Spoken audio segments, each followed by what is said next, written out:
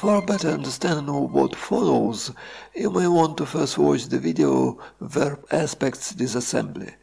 We'll look at two topics in Russian verb grammar. The first is verbs of motion, which are a subcategory of the imperfective aspect that exhibits a variation in the internal structure of processes.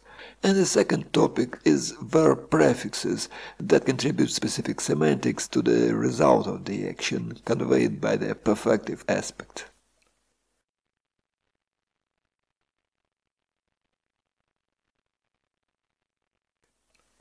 In Slavic languages, verbs are divided into two functional groups called aspects, where each verb is a dictionary entry with its infinitive and conjugative forms, as well as the imperative and participles. Tenses are thus complementary to aspects. The concept of aspect is based on the temporal structure of the relevant action within the time frame of the situation being described. The imperfective aspect refers to a conceptually uniform state of affairs, regardless of its internal structural details. It can be an action in progress, or a cyclic repeated action, or a static state. The imperfective verb pisать is an infinitive meaning to write or to be writing. That is, it denotes both the progression and the repetitive action of writing, as well as the occupation of a writer. In the past tense, the imperfective is also used to convey a statement of fact, such as "I have written with a quill pen before," where the verb refers to the entire period specified in the context and conveys the past experience through the idea of process, as there is no explicit completion to it implied. In contrast, the perfective aspect embodies a transition between two states within the same time frame. The final state gets focus and holds within the current context, thus effectively forming a particular complete scenario, such as написать, to write a book, meaning completely. Perfective verbs can be used in the past and future tense, but not in the present. Either the book is already written or this result is yet to come. When the context specifies the time of the event, it indicates the moment of transition to the result, but this conditional boundary cannot be attributed to the now moment. Even something that has just happened appears to be in the past as soon as we only think about it. The perfective aspect can convey the completion of a process, or its inception, or a complex scenario as a whole, or a point-like singular act. Additional logic of this kind comes from lexical meanings, including those of verb prefixes. Perfective forms are most often formed with a variety of prefixes, which denote certain temporal and spatial patterns. So the already mentioned perfective написать, literally on to write, means to write something completely. The perfective дописать, up to write, means to finish the rest of the text. Пописать means to write for a while. Such variety is inevitable since the perfective aspect itself only embodies the general principle or transition to a resultant state, which lacks a specific logic. This logic is provided by the prefixes, which bring additional semantics. So, выписать means to copy out something once. Переписать means to rewrite something once. Despite some similarities with English phrasal verbs, these are perfective forms denoting only single complete actions. So many of them in turn require their own imperfective projections in order to represent their specific resultative scenarios as progressions or repeat cycles. The secondary imperfective forms used for that have the same root and prefix, and in addition the suffix «iv», or some kind of alternation in the stem. The form «переписывать» conveys the action of rewriting, in progress or iterated. In most cases these forms only mark the change of aspect, but formally they are just as separate verbs, except however that the aspects affect the conjugation table. The present tense can only be imperfective, and the verb endings that signify the present tense of imperfective verbs are utilized for the future tense of perfectives. As for the future form of imperfectives, it is compound. The auxiliary verb is followed by the infinitive form of the main verb, just like in English, except that it is the imperfective future, used for a single state of affairs like "I will be writing at the time" or "I'm going to write books after I retire." In contrast, a particular resultative scenario such as "I'll write this book by Christmas" requires the perfective form. It's worth noting that there are so-called biaspectual verbs in Russian, which can be associated with either of the two aspects when used in the infinitive and past tense forms, but they also have the two future tense options. Aspect is thus a grammatical category. However, grammatical and lexical are rather formal notions, and in fact these are different levels of semantics. The aspects are the skeleton of the temporal structure denoted by verbs, and lexical elements flesh out the details. Prefixes provide the logic for the transition to the final state, and so do the so-called punctive perfectives, which represent short-term acts as opposed to sequences of such acts. The imperfective verb прыгать refers to the process of jumping, and the punctive verb прыгнуть denotes a single jump. These forms are marked not with a prefix, but with the suffix nu, or with different variations of the verb stem. So the imperfective бросать denotes the process of throwing, and the perfective бросить refers to a single throw. Many such forms have prefixed extensions. The perfective выбросить means to throw out, and further produces its own secondary imperfective выбрасывать. Thus the main purpose of prefixes and punctive forms is to provide certain concepts for resultative events. However, there is also one small but important category in Russian grammar that has to do with the variation in the internal structure of processes.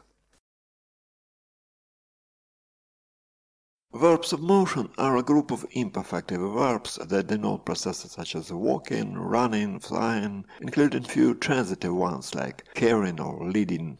Each of them has two versions, marked with some variations in the verb stems. Usually these two types are called unidirectional and multidirectional.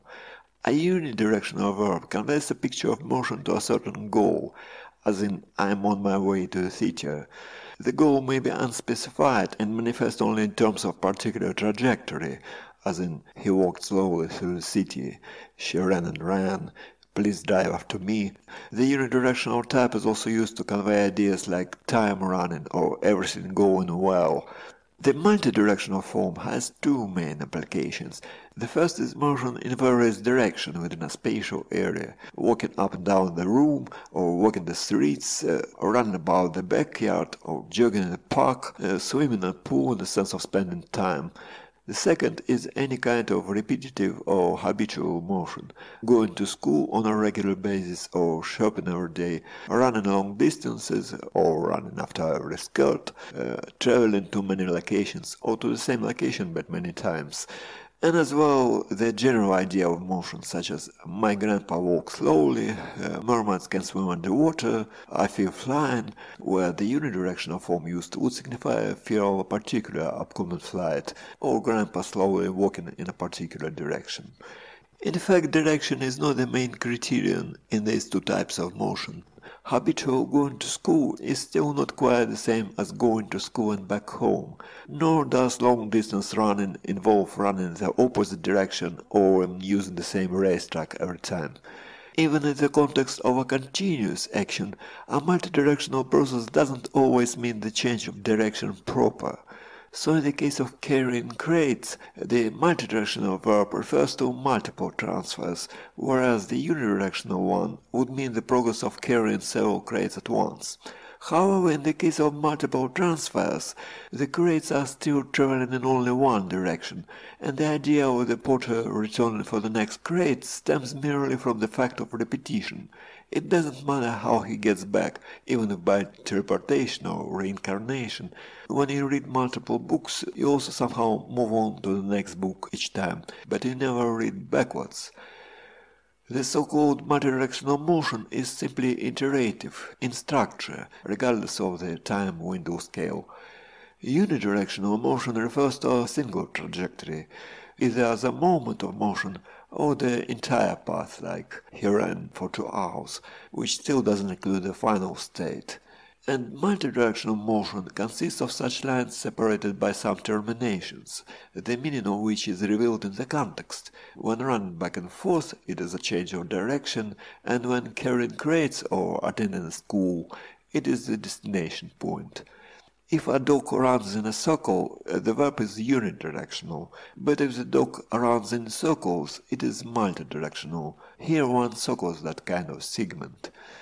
Suppose a mouse was running through a maze, and we won't say how long it ran. If it was moving randomly, as it's supposed to, the multidirectional verb is a natural option, since it gives a sense of stopping at dead ends. However, the unidirectional form may be used for the idea of a steady non-stop progression, or in the sense of summing up the net running time. And in both cases doesn't matter if the mouse eventually reached the exit or we have simply stopped the timer. In the past tense, the multidirectional type is also used for a statement of fact, like we went to the city today, meaning that we have been there, which may give the impression that the returning from there somehow contributes to the entire action. However, this is only a matter of the contextual situation. The phrase "I flew to Paris yesterday" does imply a round trip, but "I flew to Paris when I was young" does not. And if you consider solely the experience of particular mode of travel, such as "I flew in a hot air balloon," it could have ended in anything, including a crash. This is a routine use of the imperfective aspect to assert the fact of an action in the past, no different from "today I wrote with a quill pen." However, an ordinary imperfective can equally refer to a single fragment of the process and to many occasions of it, while in the verbs of motion there are two forms for that. In unidirectional motion, the endpoint is only a property, whereas a statement of fact implies being at the endpoint at least once. We say at least because it's the matter of context, so in the case of a small grocery store, one could well have managed it more than once in that morning. You can always add twice or more than once to the multidirectional form, unlike the unidirectional one. And to specify the visit to the city as exactly a round trip, there's a prefix perfective schodить. We'll consider it later in the video. However, it is perfective and it focuses on the realization of a particular event as likely planned, which is not always the case. On the other hand, when referring to the fact of carrying a crate to somewhere, you wouldn't ask "did you carry that crate," but rather "did you bring that crate," which requires the secondary form with a prefix. Now let us turn again to the prefixed verb forms and consider the function of individual prefixes. We will use the verbs of motion as a starting point, as they combine with almost the entire zoo of prefixes. However, there is a certain distinction. There are prefixes denoting purely spatial patterns of relocation, such as inwards, outwards, or away, which in the case of motion verbs can be combined only with the unidirectional type, and other prefixes there produce perfectives from both types of verbs of motion, with different final meanings. Besides that, perfectives with spatial meanings mostly do yield secondary imperfective forms, while those expressing temporal patterns usually do not. Note that in the secondary forms of unidirectional verbs, the verb roots often look the same as multidirectional ones, which can be confusing. Let us first take a quick look at the prefixes of the first spatial-only group, and after that we'll delve into those related to the temporal structure of the action. The prefix v indicates moving into some area. Войти means to walk in, to enter. Вбежать means to run into. Влететь means to fly into the fog or into the room through the window. In many phrases you can see the identical preposition v used for the destination area, which is however not the only option, as one can walk in on somebody or simply walk in, since we already have that in the prefix and the verb stem only denotes the process of walking. It's the same with non-motion verb stems. Вписать means to write something into, for instance into a list. The prefix вы represents the opposite concept of moving out. Выйти, to walk out, to exit, and also to come out. This verb is often used without a complement to say that someone has temporarily left the room, but not the immediate vicinity. The latter is conveyed with the prefix у. Уйти means to leave in the sense of going away. However, this morpheme itself doesn't mean away, but rather somehow refers to the orbit of the subject or object, which in other verbs can give different meanings, which we will not delve into here. The prefix при, when applied to motion, conveys arrival. Прийти means to come, приехать means to arrive by car or train, прилететь to fly in. The actual sense here is not that of approaching, but rather that of attaching to the endpoint. For this reason, the secondary imperfectives derived from the verbs of motion with this prefix are not used in the progressive function, so the phrase "he is coming" is translated with the primary unidirectional verb, literally as "he is walking," whereas in the case of habitual action "he comes here every time," the verb is приходить, as expected. The prefix vz refers to an act of rising, взойти to ascend, всплыть to float to the surface, взлететь to fly up or to rocket. The prefix pod basically means under. However, with the unidirectional motion, it denotes a movement aimed to get closer to the object. Подойти means to approach an object located in the same scope as the subject of action. The basic meaning of the prefix "о" is around. Обойти to walk around some obstacle, to bypass something, or to go around all the places in some area. Описать means to describe, literally to write around, meaning on all sides. The prefix "за" is used with both uni- and multidirectional stems. Its meaning can be summarized as crossing a certain threshold. The identical preposition "за" is used in the meaning of behind, for example, behind the door, or in the form of direction out the door, and also across the river, outside the city. In each case, the object itself is located in front of the observer, but the target location is nevertheless behind the back of that object. The prefix "за" is similarly associated with an area beyond some threshold. If the action implies a change of location, which is true for unidirectional verbs, the area is spatial. Зайти means to go behind something, or to get to an area beyond some boundary, or to go into some room for a while, or to drop in on somebody along the way. However, with multidirectional motion and many intransitive activities, "за" denotes the beginning of a process. Забегать to start running back and forth, заговорить to start speaking, запрыгать to start jumping. It is usually an unprepared and spontaneous entry into a process, which is also a kind of crossing of a threshold, and the process assumed to be homogeneous and such that doesn't lead to a definite outcome.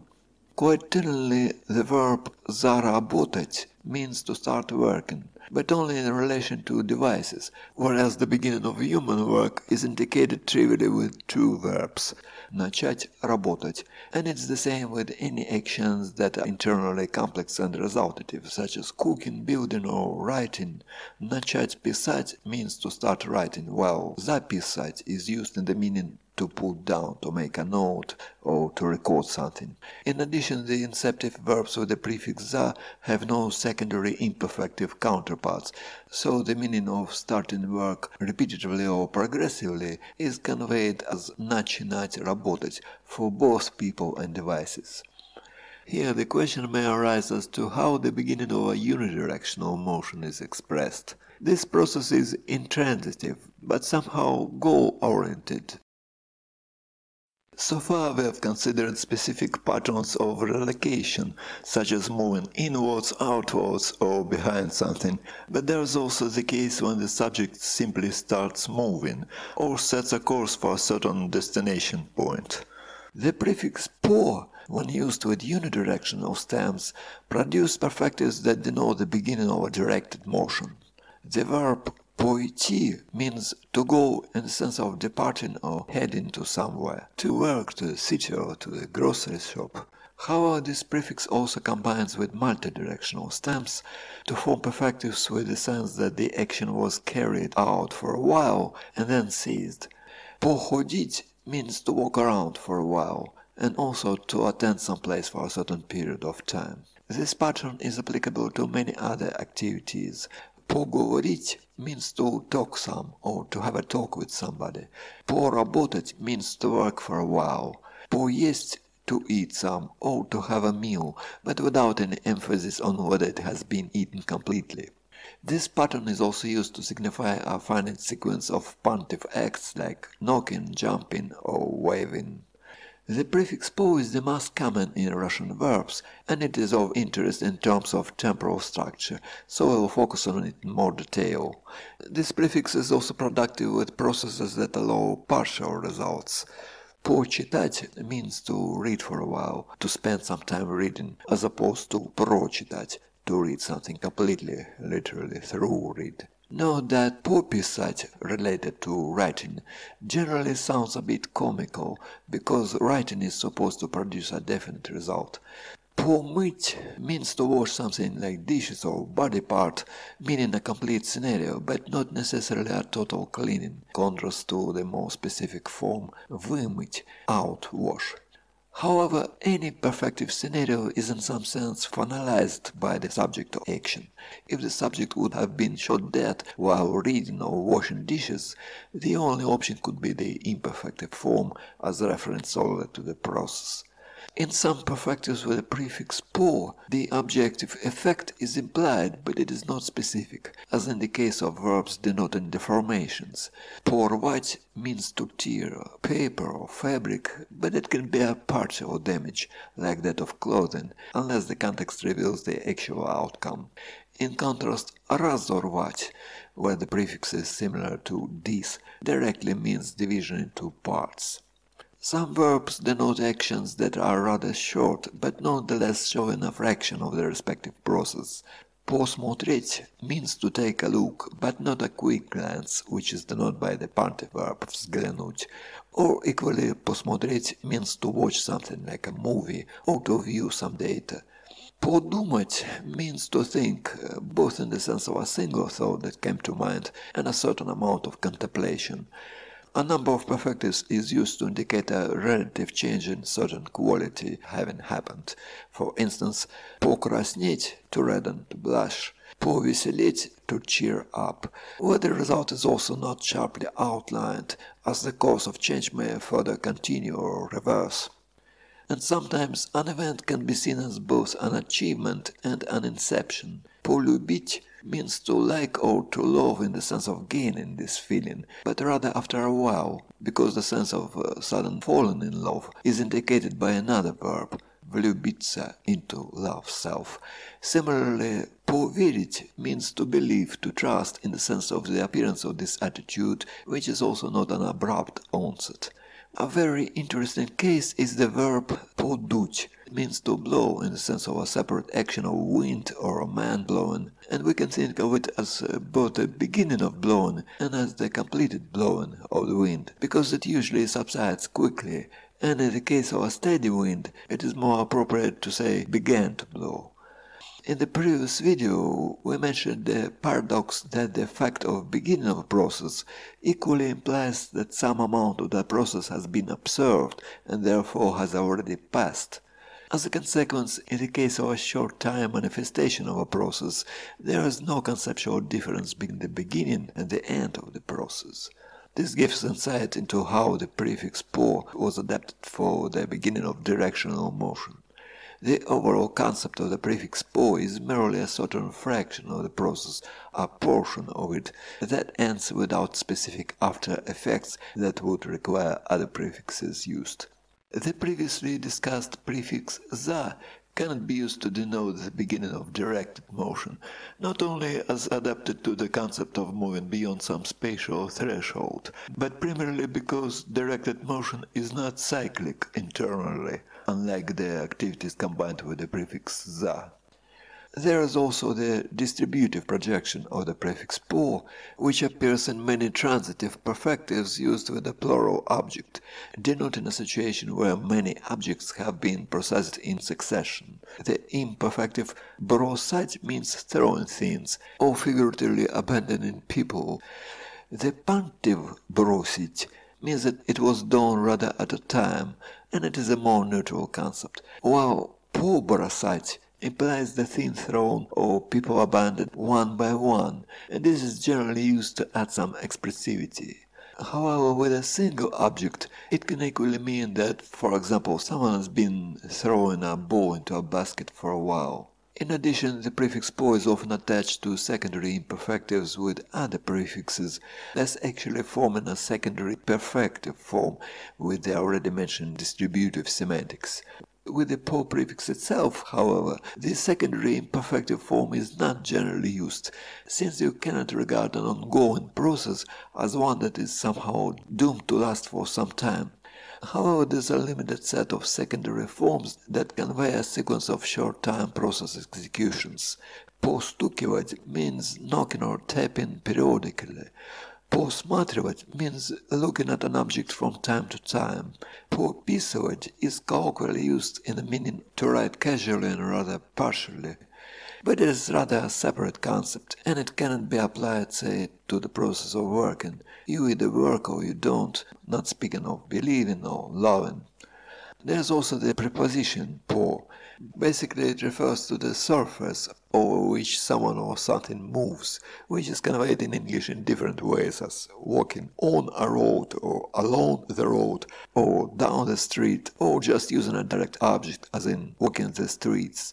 And if we think of such a surface as a cluster of fractal elements, then it equally means moving by individual points or fractions.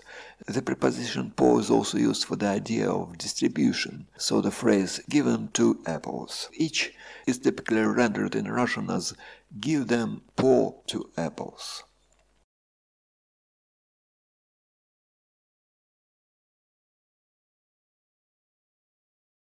The prefix pro has the meaning of through. The unidirectional пройти means to go through something, to cover a certain distance, and also to proceed or to pass by something or someone, or simply to pass if the subject is a time period past. And in the multidirectional form, the medium through which the actor passes is not the distance but time. Проходить means to spend or waste a period of time specified walking in different directions.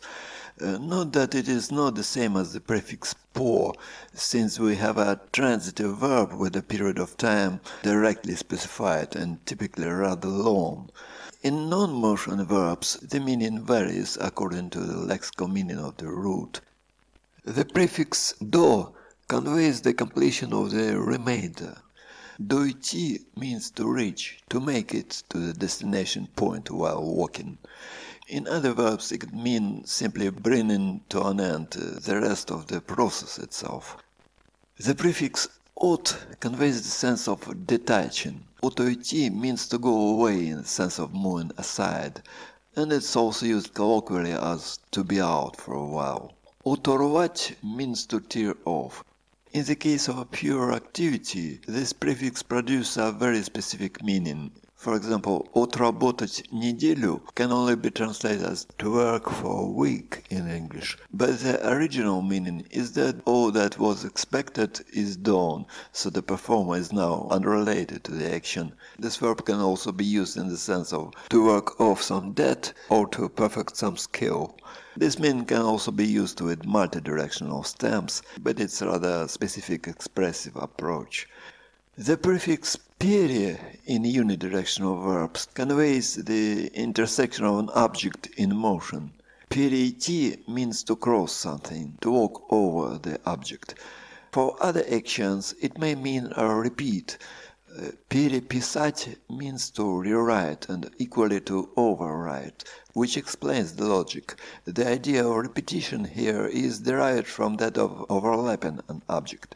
And another meaning used is excessive action, переесть, to overeat, which can also be applied to multidirectional motion. Перебегать conveys the result of running too long. In the case of a transitive action and multiple objects, this prefix also may emphasize the sense of an action performed over the entire group sequentially. And in some verbs, more than one semantic projection is possible.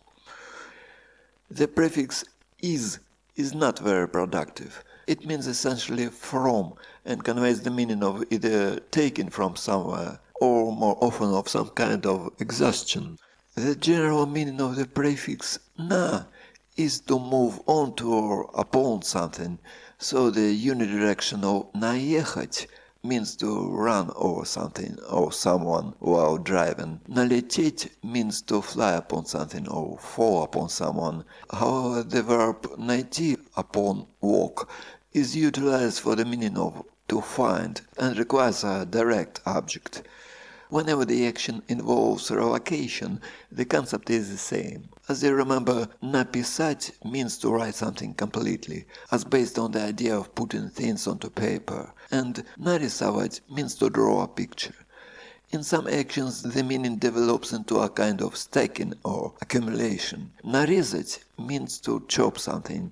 Наговорить means to say too many things. Набросать means to pile a number of things, throwing them, but it can also be used figuratively as to sketch something, as if thrown it on the paper.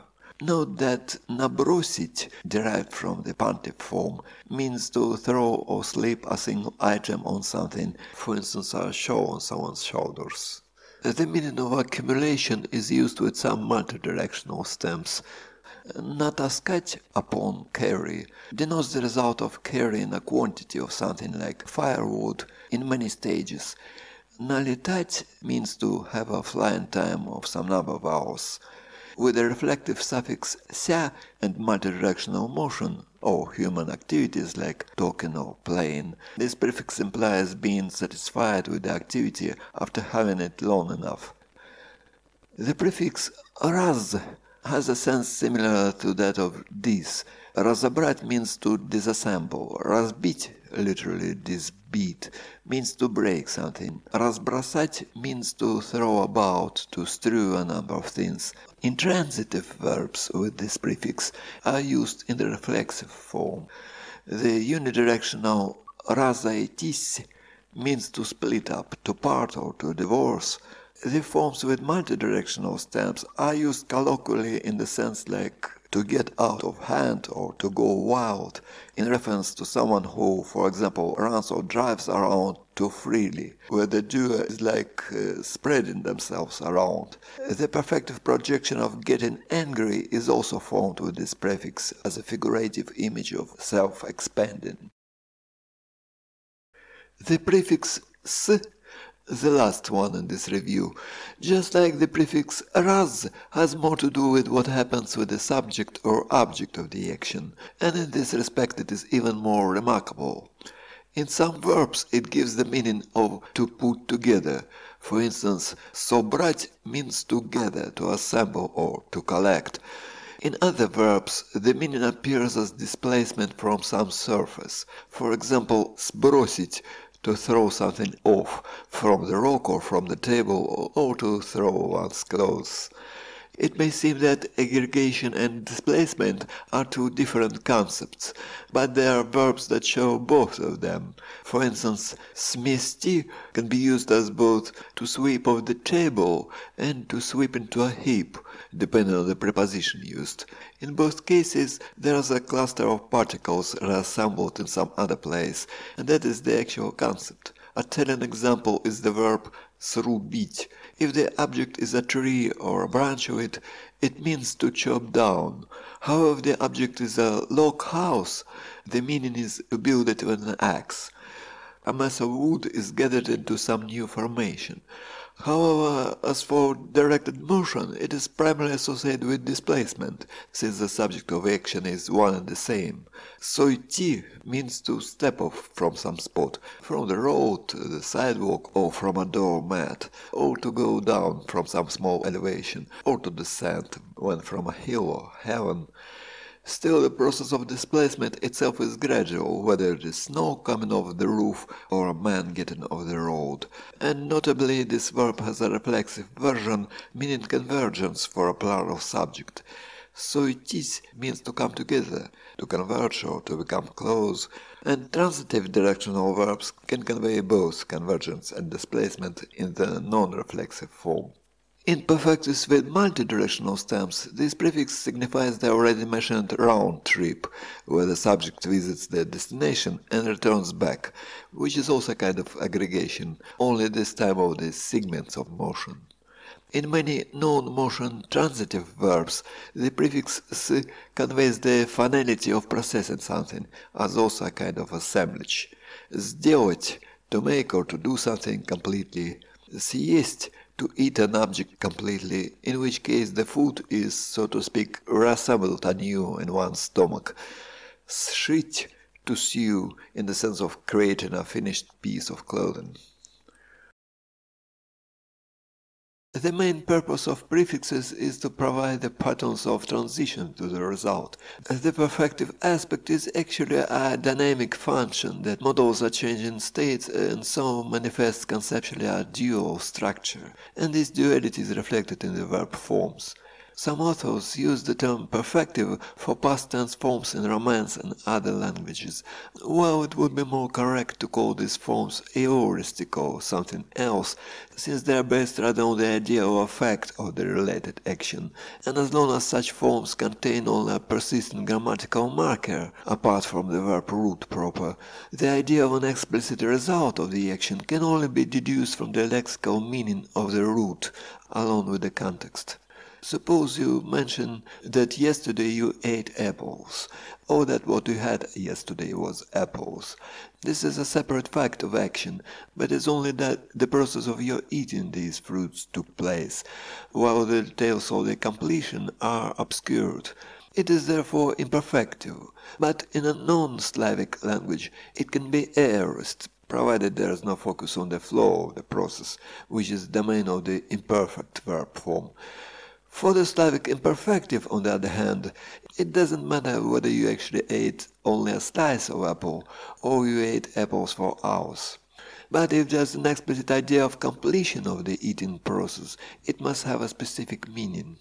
You could have consumed the apples so they are all gone, which is denoted by the perfective съесть, or you could have eaten some amount, and you can make this sum a direct object as well, and also use the verb съесть.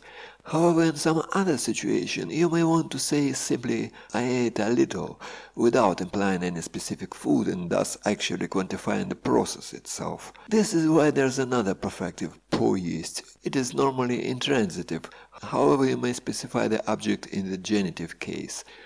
In addition, the idea I finished the apples is conveyed by the perfective доесть, while for the meaning I finished eating the apples, the analytic construction is used. And speaking of secondary imperfectives, for the idea I was finishing my apples when he came, the continuous function does find its use, and there is a secondary form доедать used for this. However, as for the full consumption, съесть, its imperfective projection mostly makes sense with iterated action, such as every day I ate one apple, that was my diet. And still the same idea can be conveyed with the primary imperfective есть, and in most contexts there is no any need in highlighting the element-wise dynamics within the process flow. We have a plural object, and we know that in reality apples are eaten one at a time, not shoved into the mouth all at once. In the case of motion, however, verbs are intransitive, so we cannot tell whether the actor is, so to speak, eating an apple or apples, and yet it matters whether the motion is a continuous line or a cycle of such lines. Therefore, two separate primary forms are used in the verbs of motion, while more specific patterns of relocation are conveyed in the usual way via prefixed forms. As we can see, the Slavic verb model is all about the structure of the action, and exploring this can help us move beyond the objectifying way of thinking, in which events are seen only as some points on a timeline. We modern people tend to see everything as static, self-sufficient objects, and this is what the world around us look like: houses, cars, furniture, utensils, even the trees planted separately, unlike those in a deep forest. So imagining not only a tree, but also oneself as a cluster of elements may seem to us somewhat cynical. But there is no point in worrying too much, as the fractions assembled are in turn assemblages of other fractions. There are no physical points and therefore no individual objects, and no individual events as well, only connections and transitions between other connections and transitions. All around us is emptiness, but this emptiness is full.